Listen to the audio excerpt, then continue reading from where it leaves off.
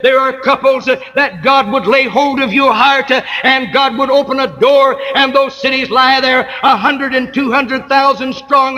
Hermosillo, Guaymas, there are Obregon and Las Mochis and other cities that lay there within the reach of this place, that you and I have people in this area that speak the language that could go if we were but put before them the worldwide vision that God says there is an urgency we do not have forever. And the gospel is to all the world. Can you say amen? In New Mexico, beloved, there are 6 or 8 major cities, anywhere from 25 to 35,000. There is no Foursquare gospel church in that place. Those cities are there waiting for someone to lay their life on the line and say, God, helping me, Lord, open a door, and I'll be your man that establishes the dominion. I'll be your man that establishes the kingdom. I'll be the man that receives the challenge and goes and plants a church. They're laying there within your reach. It is a mission field that the Spirit of God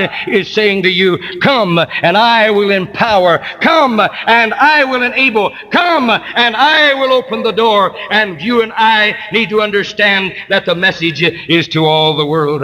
I wish you could feel what I felt when I went into Western Australia. A nation that speaks English in Australia is probably one of the greatest opportunities on the face of the earth today. In Western Australia, I went in city after city. I saw the great stronghold city of Perth.